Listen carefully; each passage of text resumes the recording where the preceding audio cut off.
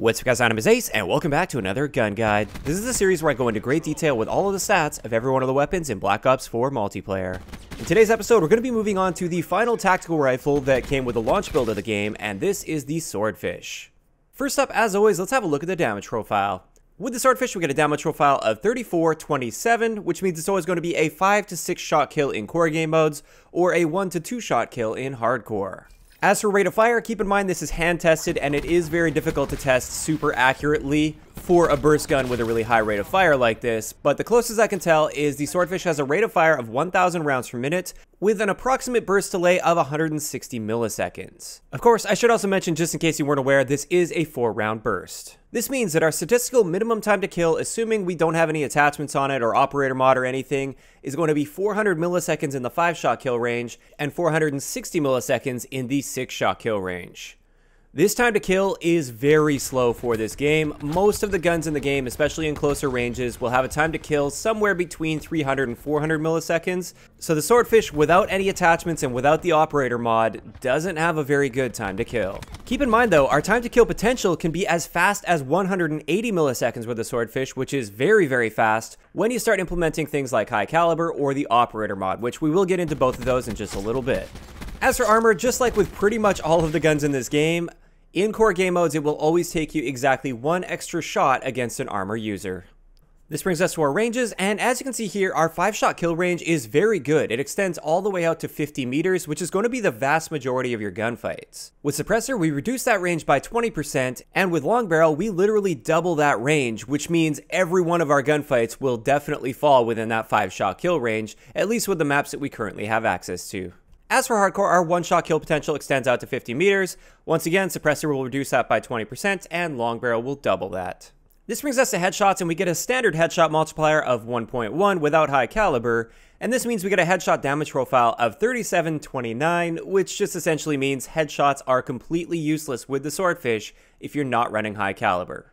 With high caliber though, we get a high caliber multiplier of 1.44 or approximately 1.44, which takes our headshot damage profile to a 48-38, and what this means is from 0 to 50 meters, just mixing one headshot in mixed with your body shots will now allow you to get a 1 burst kill, which is where that really fast 180 millisecond time to kill comes in, and therefore high caliber is an extremely important attachment with the Swordfish.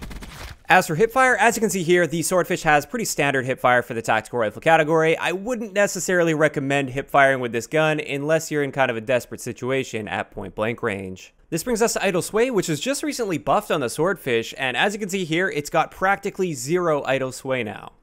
This brings us to recoil, and as you can see here, the Swordfish is extremely accurate. There is a small amount of recoil within each burst, but generally recoil should never really be an issue for you.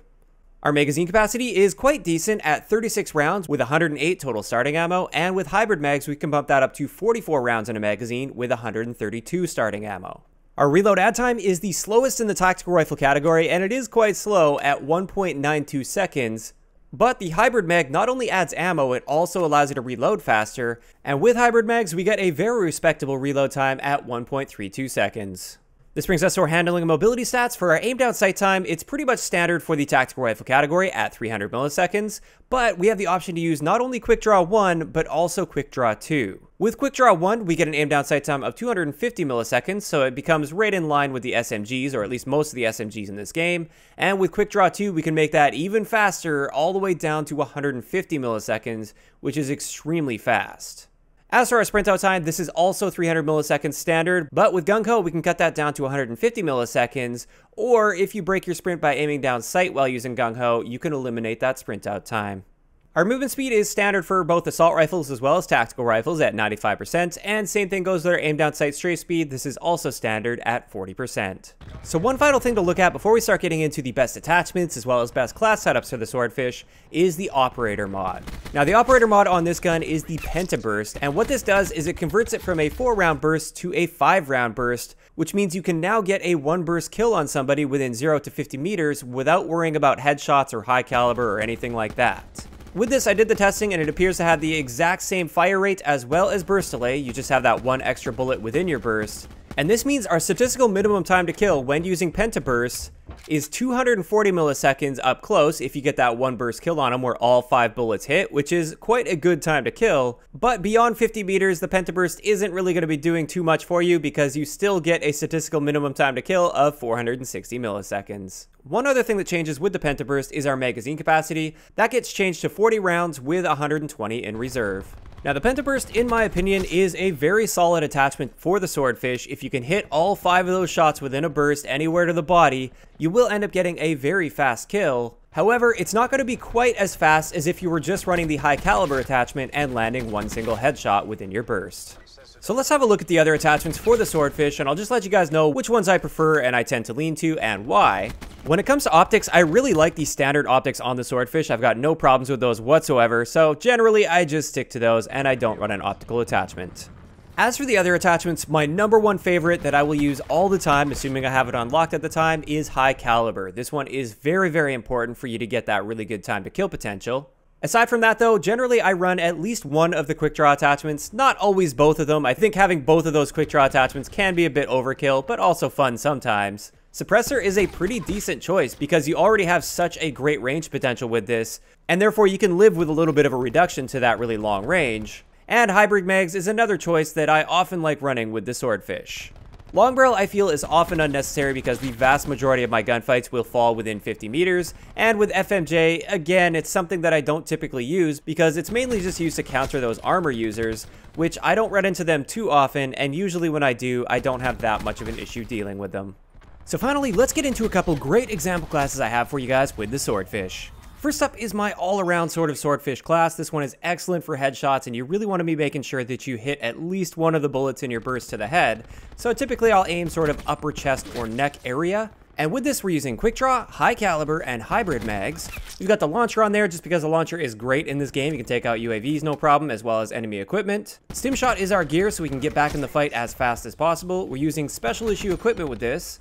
We've got Engineer, Gung Ho, as well as Dead Silence. These are kind of my top 3 perks at the moment. And overall, this is just a great, well-balanced Swordfish class that can be used in a wide variety of situations. Like I said, the main focus with this one, though, is make sure you hit one of those shots in the head.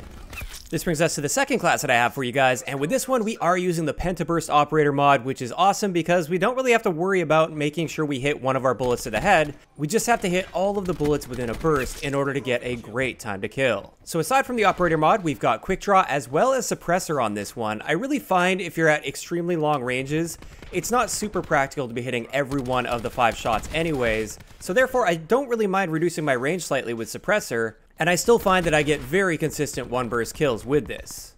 Once again, we've got a launcher on this class, and this is kind of a stealth class, and you'll notice I'm not running Ghost on this, and the simple reason for that was covered in a video I did a couple days ago talking about the Ghost perk in this game and how it's essentially useless, so I'd much rather just have a launcher on this class. That way if the enemy does call a UAV in, I can just shoot it out of the sky as fast as possible. For our gear, we've got the ComSec device, so I can get those streaks up a little bit faster. Once again, our equipment is the special issue equipment. And finally, for our perks, we're just running Gung Ho as well as Dead Silence. With this class, I try to flank as much as possible, but having said that, it's still great in those face-to-face situations at that mid sort of range. I feel that's where this really excels, is at the somewhat close to mid ranges. Super long ranges, you can still challenge enemies if you'd like, but it doesn't necessarily excel in those situations.